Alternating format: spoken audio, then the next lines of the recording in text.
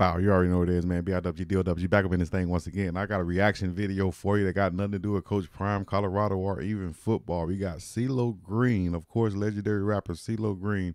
And he's seen going into a club on a damn horse. There's a lot of things wrong with this, and we're going to go through it right now.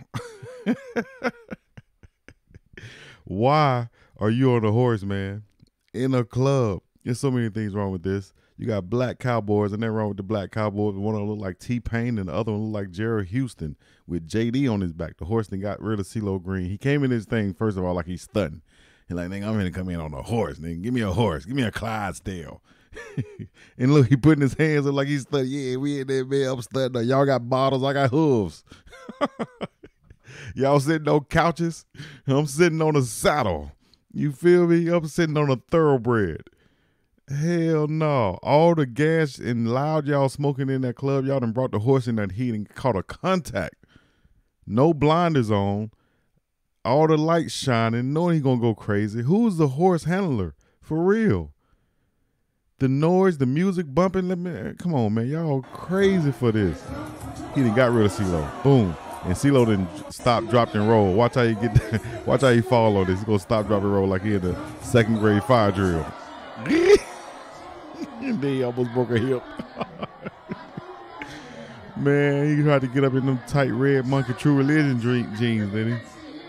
Hell no. See, look at the people on the couch. They laughing like hell.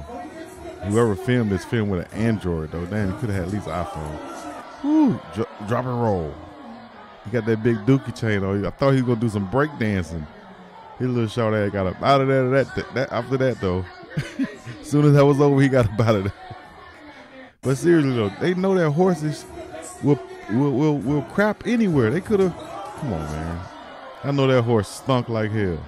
Whoever stayed in the club after that, dumb.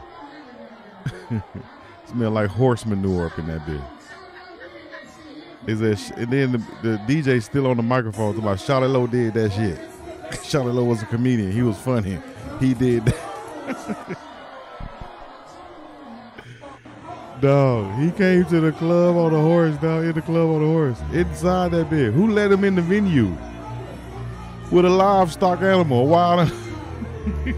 Ain't this livestock? He coming in to little baby. Hell no. He should have came into crazy. They say I'm crazy. Cee-Lo Green, dog.